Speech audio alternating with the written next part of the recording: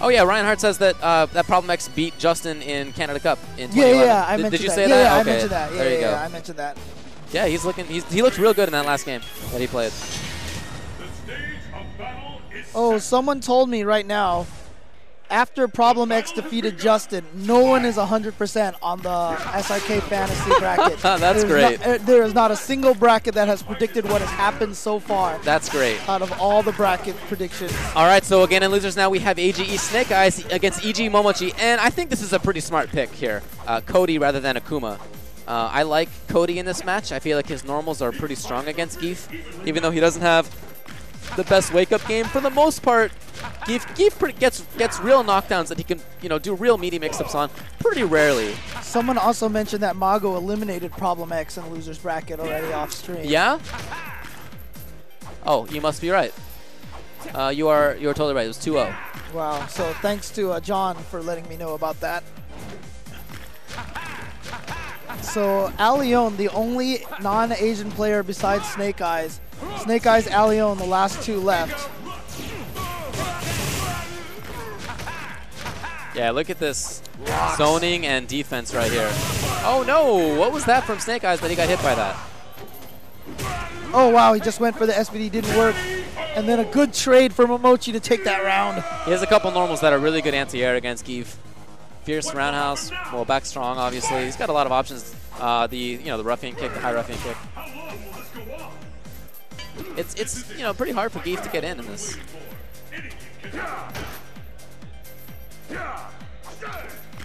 Momochi backing up. This is a much earlier corner than we saw in the last round, which is good for SnakeEyez. Well, SnakeEyez just staring at Momochi. There's that back strong. Yeah, great reaction for that back strong anti-air. Problem for Cody is that he can't really get out of the corner unless he just pushes SnakeEyez away like this. He doesn't really have like some auto escape kind of button. But he's doing really well from there. Has not seemed out of it when he's in the corner here. Great sweep. Oh my gosh. For stun. Close to dizzy. This actually might stun. No. Almost, almost. Still no. Wow. That's amazing. Yeah, I thought he had been blocking that whole time. Maybe he'd just been standing there. Not quite dead yet. Gonna need one more. And Momochi fighting from the corner. What's he gonna do to get out of this? He can't trade anymore. That's not really an option at this point. So I'm not sure how he's gonna escape this corner situation. Oh, nice. Just patience, patience, patience. Momochi threw 3 rocks at him. Sometimes the best strategy against multiple projectiles is to walk up and block every single one of them, because it unnerves your opponent. That you're able to show that kind of patience and not falling, not getting baited to do anything else. All right, SnakeEyez getting in there. Oh, nice anti-air. And then got a free stun. Boom. It's not over yet, but this is going to be close. It's one mix-up away here. What's Momochi going to say in response? Oh! A back throw. I've never seen that. I think that is the smartest thing I've seen from a Geef in quite a while. And he saved that because I've seen him play a lot. When Geefs do that setup, they're always looking for the cross-up, the fierce or the jump short knees at least. And he pressed a button that whiffs from there. Yeah. Most of Geef's buttons don't whiff from there. And so that's so smart.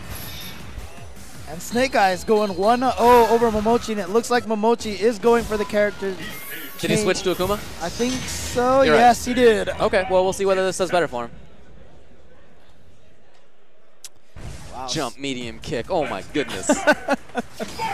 And then I love the fact that he went for the regular throw, knowing it was going to kill, instead of going for an SBD, because if Momochi had neutral jump, he would have been able to punish the SBD, but not the neutral jump. So smart stuff from SnakeEyez, knowing he didn't need the SBD damage, so going for the safer option.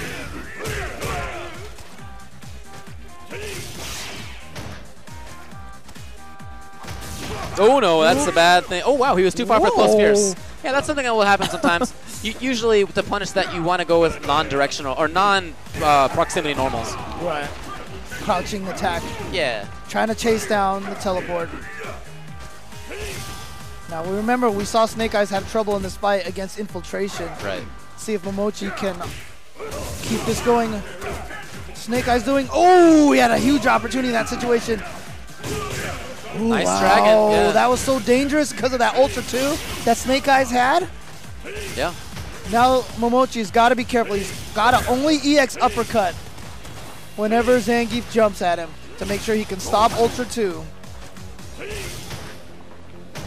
Yeah, how's SnakeEyez getting past this? And can Momochi keep it up? Oh, chased him down and he baited the uppercut out, and SnakeEyez is now 1 round away from eliminating Momochi from the tournament. What patience right there. After landing that hit, and he just stood there and watched Akuma fly into the air. SnakeEyez playing out of his mind right now. Played so strong at the LA tournament, was able to defeat Justin Wong, and here is on the verge of defeating Momochi, but it's still a long road ahead of him, because if Momochi can win 2 rounds in a row, that does a lot to your mental psyche. Yeah, momentum can be very important. But you know, last round, Momochi had a pretty decent lead. It looked like he was doing really well against SnakeEyez, and you know, Zangief just does damage in huge chunks. Right.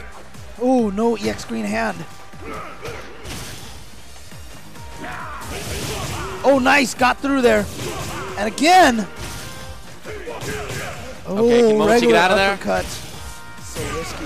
Yeah, he's out. He's Yeah. trying to use the infiltration. You saw he's just doing meaty red fireball. Ooh, and it's the fierce one too. Look at that chunk. Vanilla Zangief tactics, and oh, he's too far. Is that He's fierce? too far. Enough? And that's Boom! it. SnakeEyez Zangief has sent Momochi out of the tournament. Wow, that was a smart play for Momochi to go for the super, because if you're close enough, you can jump away, but he just wasn't close enough. SnakeEyez just barely too far, jump backwards, and you can hear the chant You can hear of the chant. He is the best Zangief in the world.